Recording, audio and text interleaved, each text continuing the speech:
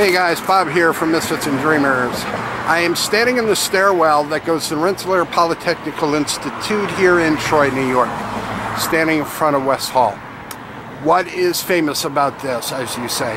Well, in 1881, a man named George Washington Ferris graduated here with a civil degree in civil engineering.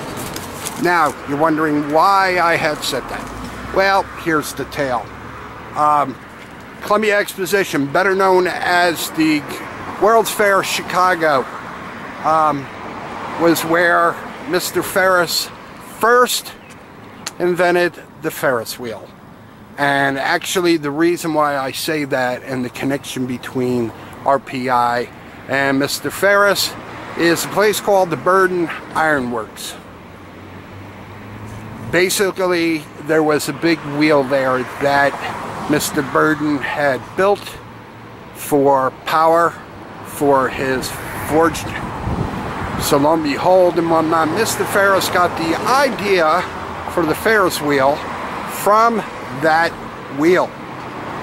So I will show you basically between pictures and videos of what the Ferris wheel looked like during the Columbia Exposition, as they called it, in Chicago.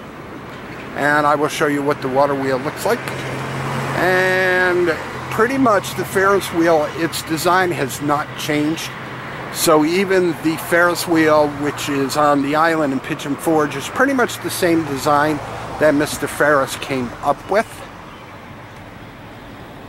So yeah, come on, I'll show you what this looks like.